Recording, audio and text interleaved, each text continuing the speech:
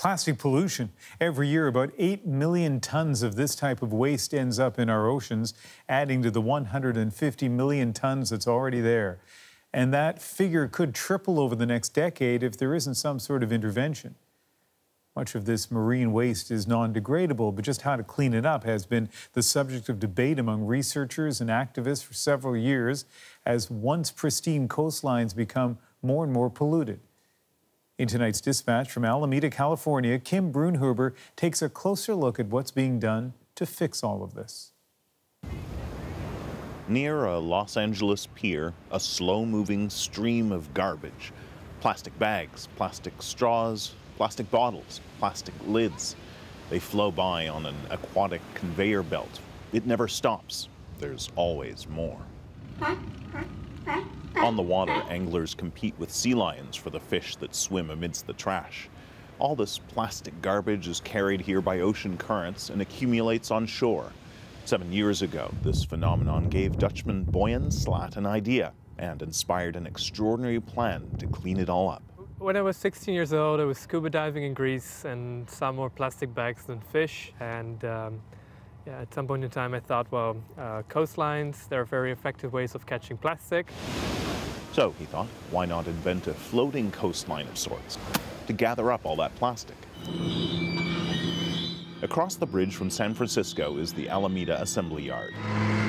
Workers have been at it since May, assembling what will become the longest floating structure in the ocean. What you see here is this very long floating pipe. Here's his plan. An enormous U-shaped pipe will support a mesh screen which will hang about 3 meters underwater. Can you explain how it actually works? It's weighed down and it moves slowly in the water. This is actually the part that holds the plastic. The long floating tube, driven by currents and the wind, will funnel plastic into the mesh. Every few months or so, a vessel would come, like a giant garbage truck of the ocean, and would empty the system and take the plastic back to land, where it could then be recycled. They hope to put the first one together by early September. Then they'll tow it out there into the Pacific Ocean, halfway between here and Hawaii, to the area known as the Great Pacific Garbage Patch. Our research has shown that it contains 1.8 trillion pieces of plastic spread over an area that's twice the size of Texas.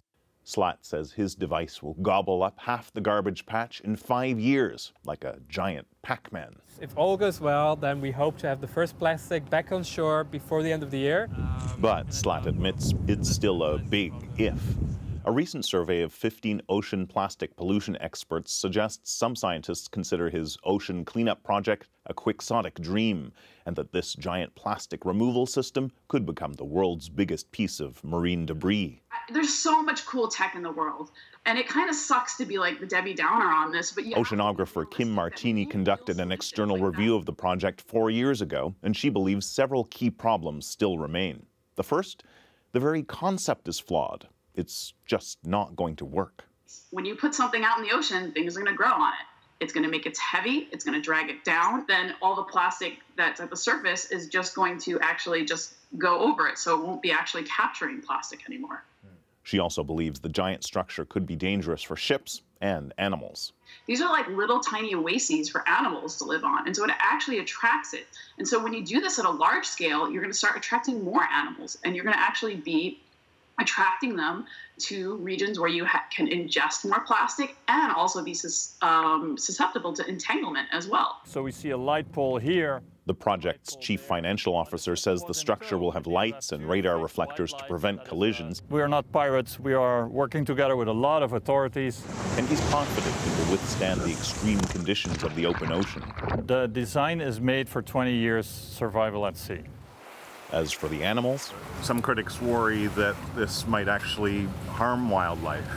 What's your response? That the system moves extremely slowly. So it moves at only 10 centimeters per second. So yeah, really wildlife should have enough time to go around it. It will be much safer than, say, a boat going through the ocean. If the first one works, they hope to build a flotilla of 60 devices. The goal, to clean up 90% of the Pacific garbage patch by 2040. What we're seeing today really is just the tip of the iceberg. If we don't clean it up, then over the next few decades it's going to be much, much worse. Not just because the impact will be much larger, but also the smaller the pieces get, the harder it is to get out. We'd much rather clean it up before that happens.